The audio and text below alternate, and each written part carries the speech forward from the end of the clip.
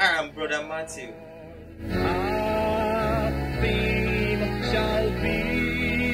Thank you for tuning in once again. He will lift up Jesus ever. Delivered by our General Superintendent, Pastor Kumuyi. In your name we pray. We come to the word of God and we're looking at God's plan for your own prosperity. God's plan for prospering you. What does he demand of you? What does he want of you? What's he asking of you? So that you will be prosperous. He promised the children of Israel, gave them a lot of promises concerning their prosperity, concerning their progress, and concerning their success. But he gave them the condition. Many years passed by, and they were not fulfilling the condition of prosperity the Lord had given them. And because of that, poverty came unto them. And if there are believers today that are wondering, why am I in this condition? Why am I poor? Why am I deprived? Why am I not having what I ought to have? I look at the promises of God, I match them with my life. And there's a wide difference between the promises of the Lord and the situation in which I find myself. The question is why? The Lord is answering that question why. And the Lord wants us to make a U-turn and to say, the things I knew not before, teach thou me. If I have done anything wrong, if I have acted in a way that brings defeat and sorrow and a poverty to my life, oh Lord, I'm willing to change. And when we change, then the blessing of the Lord will be upon our lives in Jesus' name. I'm looking at Malachi chapter 3. Malachi chapter 3, reading from verse 7. Even from the days of your fathers, ye have gone away from mine ordinances, and have not kept them. Here the Lord challenged the children of Israel, and the Lord can challenge the whole church today. The church at large, the church in the world, and our church in particular. What happened to the children of Israel is that they brought in a lot of ideas that had not been commanded by the Lord. And then they elevated and exalted those ideas and practices above the word of God. And then as they relegated the word of God to the background, religion still continued. And still following the Lord as they thought. Everything still continued, but they were not keeping to the word of God. They relegated the word of God to the background, and their tradition and their culture. And whatever they wanted, they brought to the forefront. And the Lord accused them, and they combated controversy with them. Even from the days of your fathers, ye have gone away from mine ordinances, and have not kept them. Return unto me. The Lord was not giving up on them. On the other hand, the Lord was not yielding to them. The Lord was not saying, okay, that's all right. If you're not going to obey that, what do you want? If this is what you want, I will then return to you.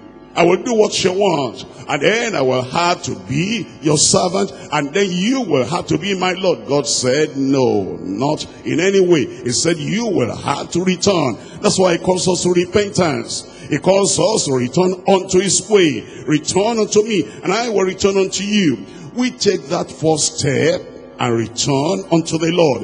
And it's as we return unto the Lord, he will return unto us. It says the Lord of hosts, but he said, wherein shall we return?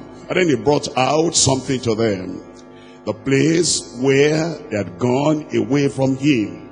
And we can say about our church here too, that in this area, many of us, it's like, oh Lord, give me this and answer my prayer and prosper me. But we have turned away from the Lord in his prosperity plan. Look at verse 8. Will a man rob God?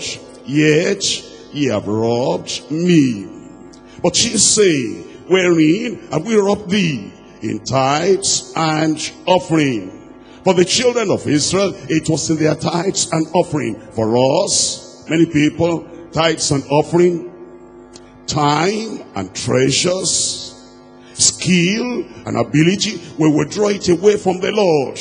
Our strength will draw from the Lord, and then everything that the Lord had given us to honor his name and to glorify him, we take that away from the Lord. And the Lord says, you have robbed me. Then he says, ye are cursed in verse 9 with a curse, for ye have robbed me, even this whole nation.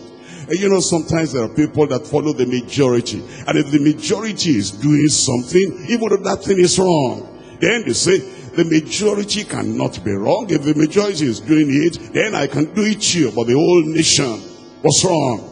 And the whole nation had robbed God, and God said, even this whole nation, you have robbed me. That millions of people are doing something wrong doesn't justify that thing that is wrong. That millions of people are acting the wrong way doesn't approve that thing that is wrong. All these people, the whole nation, they robbed God. And that a church is doing something wrong does not mean that that thing is acceptable. You know, sometimes you have a whole denomination. That whole denomination doesn't think about water baptism. When people give their lives to the Lord, they just continue. You know, water baptism, that the whole denomination is abandoning water baptism doesn't mean that they are right. Sometimes it's the Lord's Supper that the whole church is not taking care of. That the whole church is not doing that doesn't mean that they are right. They're still wrong. And when a whole nation, a whole church, a whole denomination is abandoning something, that doesn't mean that then God is going to say, well, I'll forget about that. I'm not going to talk about water baptism. I'm not going to talk about the Lord's Supper. I'm not going to talk about this or that, because the whole church is not doing it. You know, sometimes it's evangelism that the whole church is abandoning. And then they bring in some things into the church. They're not necessarily bad things or wrong things. They're just not in the New Testament. And they put the emphasis on them. And the New Testament does not put the emphasis on them. And sometimes when a church is like that, the church will not know when they abandon the thing that the Lord wants to do. You find Paul and Silas sang. There was no choir in the New Testament. And yet, choir is all right. Choir is not wrong if we put the choir in the appropriate place. What I'm saying is, we're bringing the singing, we're bringing the choir, and then we relegate evangelism to the background. And then the singing, which is not in the New Testament, becomes the in thing. The thing becomes the appropriate thing, and becomes the greatest thing in the church. And the evangelism becomes something that we neglect, and nobody is talking about that. And that the whole church is going that direction doesn't mean that the church is right. And when the church discovers that the emphasis of the New Testament is going into all the world and preach the gospel to every creature, and then we say we're coming back to that. There are some people that instead of earnestly contending for the faith, once delivered unto the saints, they want to honestly contend for the singing, for the choir, for this, for that. We're going to keep to the Bible. I said we're going to keep to the Bible. And it is when we join hearts and hands together and we say, this is what the New Testament says about planting a church, about growing a church, about maintaining a church, and we put the right emphasis on the right thing, then we're able to move forward. And the children of Israel in particular, they abandoned the way of the Lord. And then now it says, you have robbed me in tithes and offering. Look at verse 10. Bring ye all the tithes into the storehouse, that there may be meat in mine house. And probe me now herewith, says the Lord of hosts, if I will not open you the windows of heaven and pour you out a blessing, that there shall not be room enough to receive it. The Lord is saying, turn around. Make a change.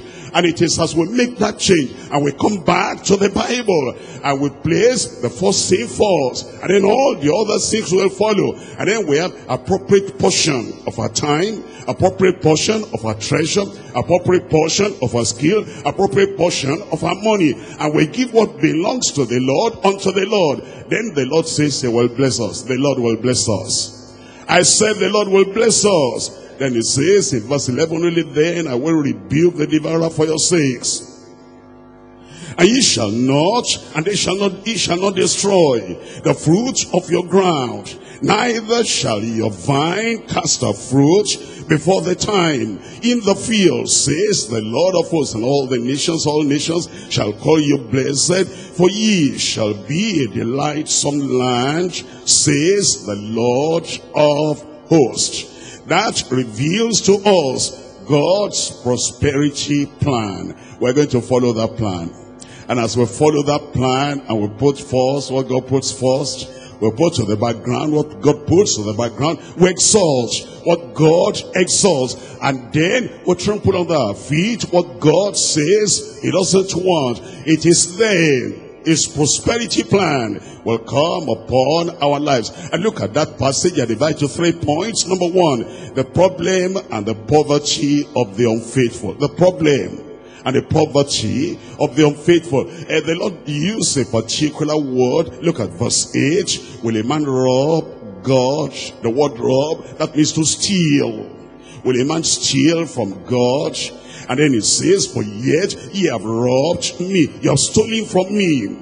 And he said, but you say, wherein have we robbed thee? Wherein have we stolen from you? And then it says, in tithes and offering. You have not given me what belongs to me. You have stolen from me. You have taken something away from me. Is it possible to steal from God? Of course, yes. Of course, yes. Is it possible to take something that belongs to God and then bring it to ourselves without taking it to God? Of course, yes. Look at Joshua chapter 7. Joshua chapter 7. Stealing from God. Are you stealing from God? The honor that belongs to God. Are you stealing from God? The glory that belongs to God. Are you stealing from God? The tithes and offering that belongs to God. Are you stealing from God? The time that belongs to God. Are you stealing from God? The majesty, the exaltation that belongs to God. Are you stealing from God? The position that belongs to God only. It says he robbed him. They stole from him. Joshua chapter 7. And I'm reading from verse 11 and verse 12. Israel have sinned, and they have also transgressed my covenant, which I commanded them. When the Lord commands something, and then we rob him of obedience, the stealing in the sight of God, and then we do what he has not commanded. We emphasize what he has not commanded. We give our life, our time, our attention to what he has not commanded. We plan and program what he has not commanded, and then we abandon what he has commanded. It says they have sinned and transgressed my covenant, which I commanded them. For they have even taken of their cursed sin, and have also stolen. That's the word, is stole. They stole and dissembled also. And they have put it even among their own stuff. Now, do you realize the story we're reading here? This is about Achan. And it's actually Achan alone that stole. But his family knew about it. Other people knew about it. And he just kept quiet. They supported the thief.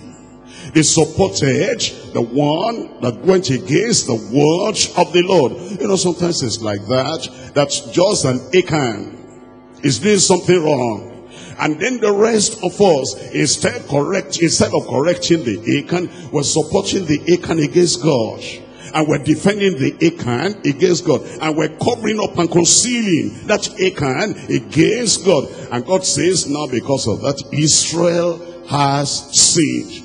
The whole nation had sinned. They have transgressed my commandment, which I commanded them. They have even taken up their cursed sin. They have stolen. Look at verse 12. It says, therefore, the children of Israel could not stand before their enemies. You see, we are the people that destroy ourselves. Israel destroyed themselves. They should have been the greatest nation on earth. They should have been the first power, world power, all over the world, and in all their generations. But they were the people that relegated themselves to the background, not God. Not even other nations, not even the nations around them. They were the cause of their own defeat. And many people are the causes of their own defeat. It says, these people, they will not be able to stand before their enemies, but turned their backs before their enemies, because they were accursed. Neither will I be with you anymore, except ye destroy the accursed sin from among you. There are people that instead of making the correction, they will say, well, God will forget about it. It's a temporary thing.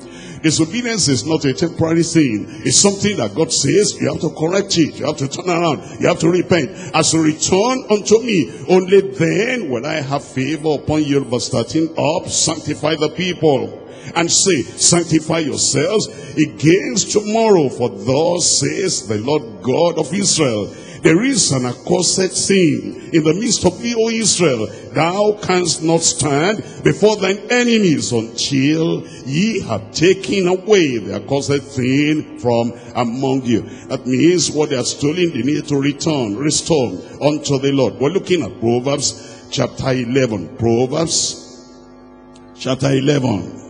The controversy that the Lord had with the children of Israel, and the controversy still has with people today, when we're not in obedience to the word of the Lord, and when what God has commanded, we don't want to take care of that. He commanded tithes and offering, and he said, bring that into my house, that there will be food in my storehouse. And then he says, I will bless you, says the Lord of hosts. And when we don't do that, and we're holding it back and keeping it, what belongs to the Lord, he says that is the reason for our problem and poverty. It tells us in Proverbs chapter 11 verse 24.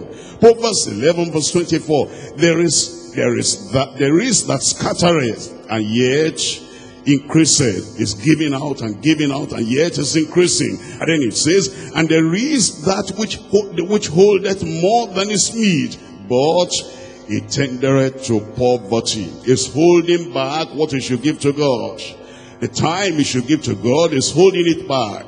The talent he should give to God is holding it back. Is stingy with God. It's not giving things out. And it tells us here, there is that withholdeth more than is meet. Is keeping back more than is necessary. He should give 1/10 to the Lord, and then keep 9/10 for himself. He's not doing that. And then he says he tenders to poverty. He comes to poverty. We're looking at Proverbs chapter 13 verse 7. Proverbs 13 verse 7. There is that maketh himself rich, yet has nothing. He maketh himself rich, yet he has nothing. He's holding back his money, holding back his tithes, holding back his offering. You realize there's a difference between tithe and offering. There is tithe, 1/10 of what you have. There is offering, the free will offering, what you add. And there are people that only give offering. They don't give tithe. And the offering they give is maybe about 1/100 of what they have. Instead of bringing 10/100, that is 1/10. They just bring a little. If you have brought your tithes and offering today to the house of God, you want to worship the Lord with your tithes and offering, then they squeeze maybe some little amount of money that cannot buy anything. Then they raise it up and they say they are giving tithes and offering. It says they're withholding from the Lord. There is that maketh himself rich, yet has